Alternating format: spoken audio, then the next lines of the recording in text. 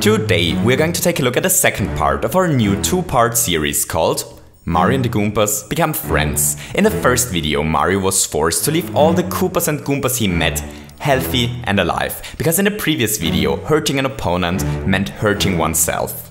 But today things are even more complicated for poor Plumber, because pure pacifism isn't enough today. Mario's only chance to survive today's video is to actually become active and to help all the little poor Goombas and Koopas, because only if Mario saves them, he will be able to save himself.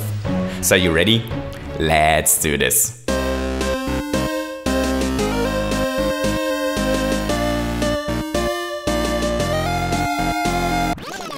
Mario's day starts in front of a Koopa. Usually, Mario defeats every Goomba and Koopa he sees as soon as possible. But this isn't necessary here, since this Koopa actually decides to defeat himself. He walks straight into the lava and rewards Mario with a key while doing so.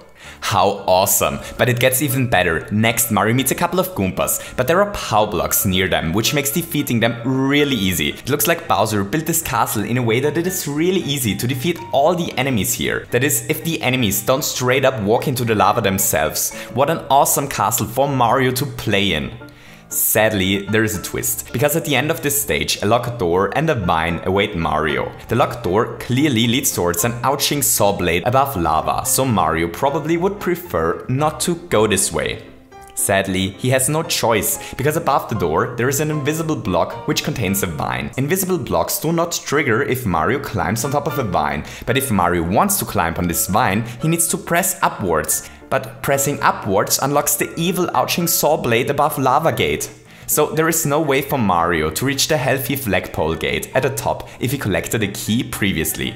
The only way not to have a key in this stage is by preventing any enemies from dying, since all enemies in this stage contain a key. Clever Bowser. Clever and really evil. So back to the start. This time Mario has to save all the enemies. The Koopa is really easy to save. All that Mario needs to do here is to throw him into a small prison where he isn't able to commit lava suicide. The Goombas are a little bit harder to save. Here Mario needs to use the POW block in order to block the Goompa's path, so that the Goomba decides not to walk into the hot liquid anymore, since the POW block is a really strong argument against it. Then Mario needs to avoid stomping onto enemies by accident, and he needs to save a couple of Koopas again before he's finally able to reach the exit door alive and keyless. Now he's able to climb on top of the vine and to reach the saving exit door. Hooray! Okay, so let's talk about this door mechanism for a moment. When building a stage where Mario isn't allowed to collect the key, it is a really good idea to put a vine into the question block and to have a reset door near, since a lot of Marios that play such a stage might have no idea how this mechanism works and might trigger the invisible block by accident, even if they didn't collect the key. But there is a problem with such a design. It can easily be cheesed. If Mario is on the very left side of the vine, he's able to start to climb onto it even if he has a key. That's completely unacceptable. So I tried to de-cheese this contraption, and as it turned out, that was quite a challenge. The first thing I tried was to have a one-way door there and to have a shell trigger the vine. This shell is set up in a way that it only loads in once Mario is exactly on the question block that contains the vine. This should mean that the vine only appears once Mario is inside the one-way door, and therefore he's no longer able to grab the vine without activating the door. Sadly, this doesn't work, since Mario is still able to walk out of the one-way door after triggering the shell, and then he's able to cheese it in the same way he did before. The next thing I tried was to have Mario fall into the spot from above, so that it simply isn't possible to grab the vine from the far left. This works once Mario is on top of the question block. Sadly, it doesn't work if Mario lands close to the exit door, because then our cheesing Plumber is able to grab the vine from the exit door spot while he has a key, which is again completely unacceptable. Luckily, a simple conveyor belt that leads towards the reset gate solves this problem, because the conveyor belt always pushes Mario behind the one-way gate after a landing, which makes grabbing the vine with a key finally impossible. So if some of you wonderful ladies and gentlemen watching this plan to build a stage where collecting keys is lethal, I'd recommend to go with this design, since it is resettable and uncheesable. Or at least I'm about 90% sure that it is uncheesable. Next, Mario finds himself below a bullet blaster on tracks and below a Koopa. This bullet blaster pushes the Koopa slowly towards the wall and threatens to crush it. Oh my god, can you see the panic in the Koopa's face? Mario needs to do something about this.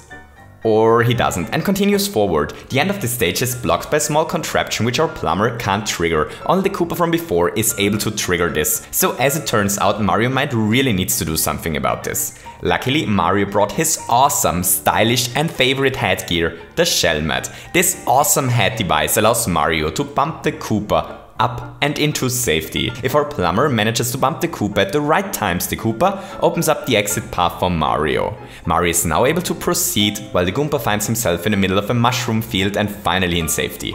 How touching. Okay, so check this out. Here Mario finds himself in the middle of a ghost house. There aren't many threats to his health, yet there is still a lot of stuff going on. In the first room, a helpful shell defeats a Goomba at the top. Then another helpful shell defeats another Goomba. But this time the Goomba is at the bottom. In the next room there is a Goomba imprisoned in a horrific prison at the top. But not only this, there is also an ice block on tracks which crushes the poor imprisoned Goomba after a while. And finally another Goomba gets crushed, and then there is a small contraption and the exit door.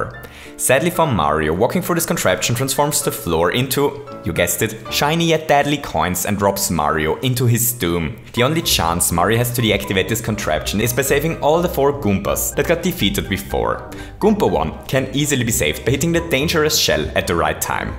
Awesome. Saving Goomba 2 is easy as well. All that Mario needs to do here is to jump onto the shell at the right time. Sadly, there is a dangerous firebar blade which tries to prevent our plumber from doing so. But ultimately, he manages to save the walking brown mushroom.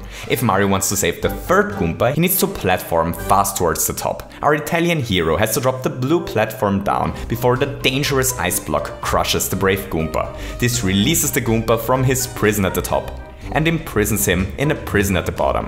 What a lucky Goomba he is. The final Goomba can be saved with a well-timed jump, so if everything worked out as planned, the contraption that destroyed the floor before should not activate now, since Mario did as he was told and saved all the Goombas. Hooray! This time Mario is able to reach the exit door. Okay, so how did all of this work? Well, it's actually surprisingly simple. It works because of an incredibly cool trick. Recently I was browsing through some comments and I stumbled over this comment by Warspy. He mentioned that items on tracks aren't the only way to keep something globally loaded, since firebars and items on top of firebars stay loaded globally as well.